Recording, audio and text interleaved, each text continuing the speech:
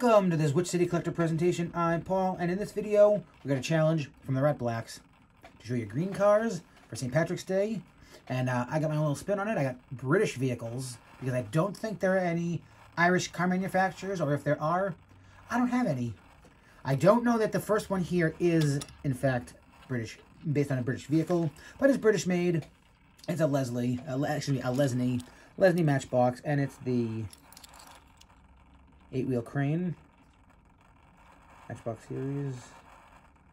Does not specify. Probably a completely fantasy piece. I thought I had one with a hook. Apparently I misplaced that one and it's in a different spot. But this was the 8-wheel crane. Then we've got a 1956 Aston Martin DB-R1. Came out multiple times. A couple times in green. I just didn't want to buy the Top Gun 5-pack for it, which I believe it came out with racing numbers on the side, but this one has license plate on the front. I don't remember if it has license plate on the back. We'll see as it spins around. It does have license plate on the back.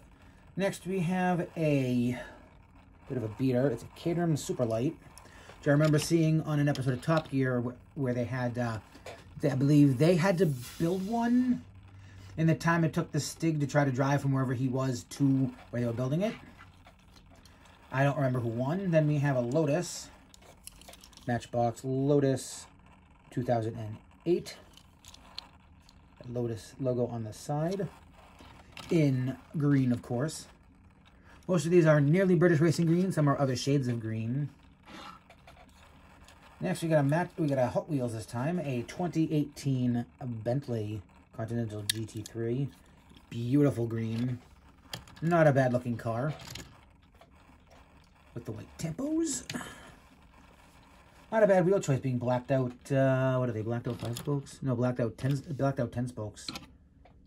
And one last convertible. Oh, excuse me. Yeah, one last convertible. The 63 Austin Healey 3000 Mark II.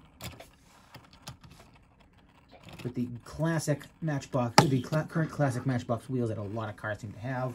Grill work and badging on the front, badging on the back, everything you need.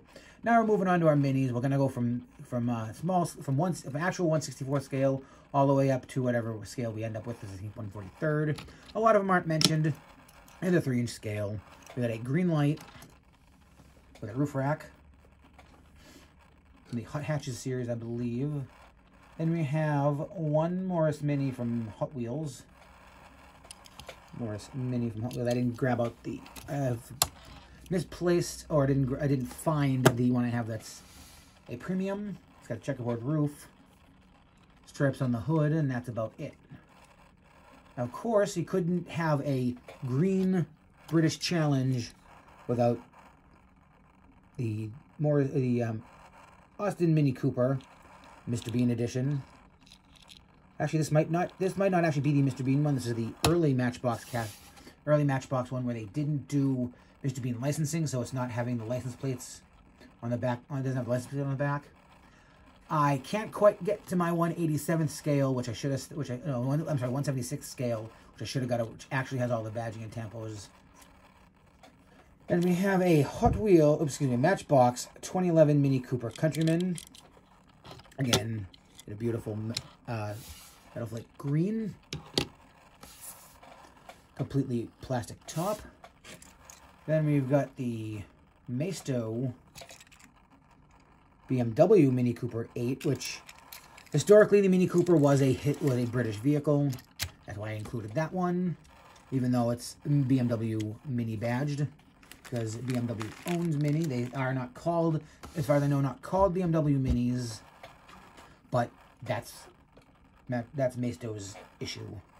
One more Matchbox, the Austin Minivan 1965 in the Junior Mint livery. And I know everybody of a certain age or whatever, when you think of Junior Mints, you think of Seinfeld. I didn't watch that show when it originally came out, but pretty good show.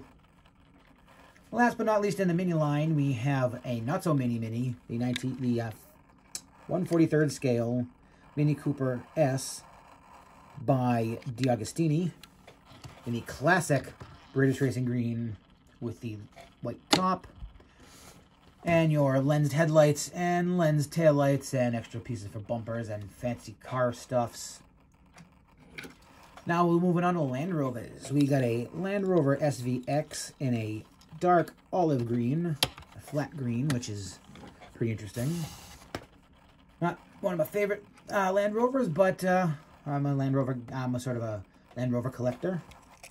So there's a Roverland, whatever he's up to. We got the 2020 Land Rover Defender by Matchbox in a limeish green, in a sort of a metallic lime green.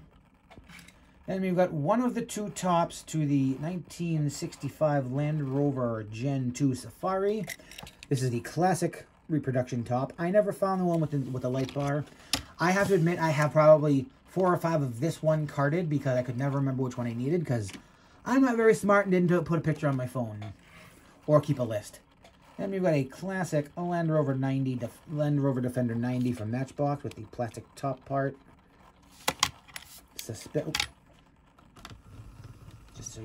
Suspension, tow hook, and push bar. Number 55 on the side. And we've got Hot Wheels interpretation of the Land Rover Defender 90 in sort of a lighter olivey green with the dirt on the sides, dirt wheels, number 90 on the race thing. On race panels, and second to last, the Land Rover Defender 110 hardtop, premium by Hot Wheels, rubber tires, metal body, metal base. I want to say this was British Horsepower series. You can correct me in the comments if I'm wrong, if you know. And last but not least, one of the best models I have in British cars is the Schuco Tarmac Works collaborative of the Land Rover Defender 90 British military police livery in camouflage. Got some British flags on the front, British flag on the back, some lens headlights, some tempo taillights. Beautiful car, beautiful casting. Gotta take the spinning wheel out, put that down on the side, zoom you out a bit. So you can see everything that I did everything I took out for the challenge. And we're going to thank Rat Black and the missus for the challenge. And say, since it's on St. Patrick's Day, Happy St. Patrick's Day. And I believe in Irish you say Erin go bra or something like that. And made it this far. Thank you for watching. And as always, like, comment, share, subscribe. And I'll see you in the next one. Goodbye.